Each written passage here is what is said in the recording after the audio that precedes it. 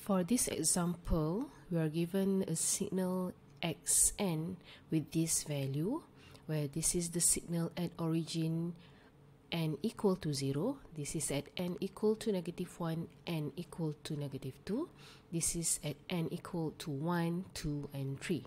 So in this example, we need to determine the Z transform xz. So based on this equation of Z transform, xz is equal to, so the n should start at -2 based on this one, until n positive 3 for this one. So using this equation, xn multiply with z with the power of -n. So how to do it?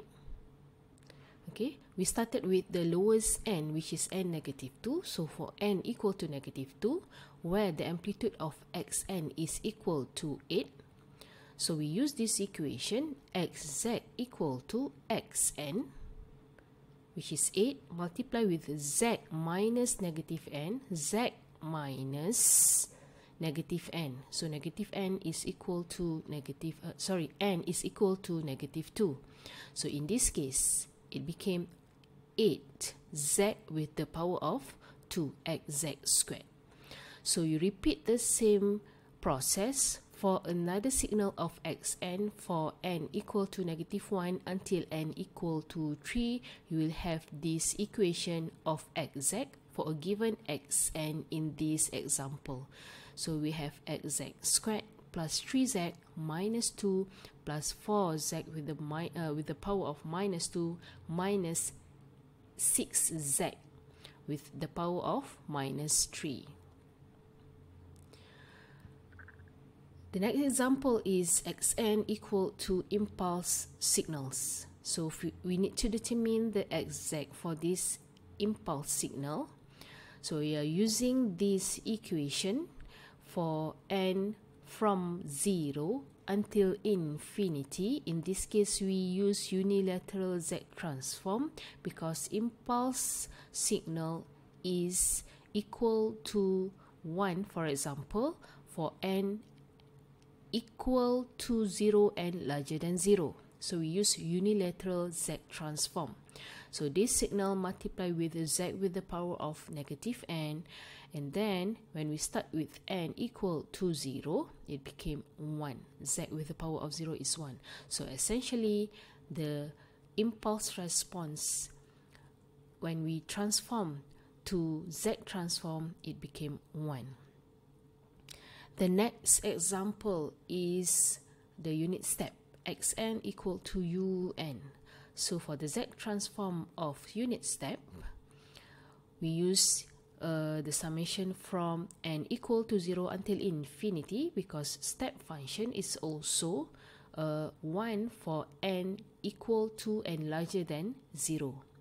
So multiply the xn or un with z with the power of -n. So for this one, we can rearrange this equation in this format. Okay, so it became 1 over z with the power of n. And then, please remind that the closed form expression, if you have this function a with the power of n, for example, this is a with the power of n, so this function is actually equal to this one, 1 over 1 minus a. For example, if we have this function a with the power of n, it is actually equal to a with the power of 0, which is 1, plus a with the power of 1, a squared, a cubed, plus and so on.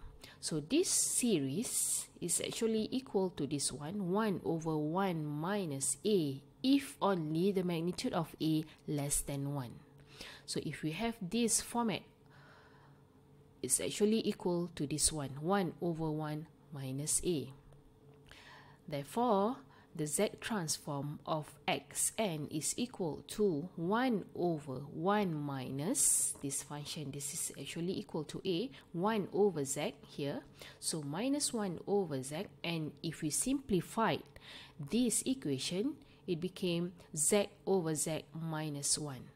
So the z transform of unit step un is equal to z over z minus 1. The next example is xn equal to a with the power of n multiplied with un. So for this one, we use this equation from n equal to 0 to infinity. Okay, so we rearrange this equation. We have a divided by z with the power of n. So this is like the closed form expression. So for this one, it's actually equal to 1 over 1 minus a over z. And then we rearrange this equation. It became z divided by z minus a. So the closed form expression for this function is z over z minus a as written here.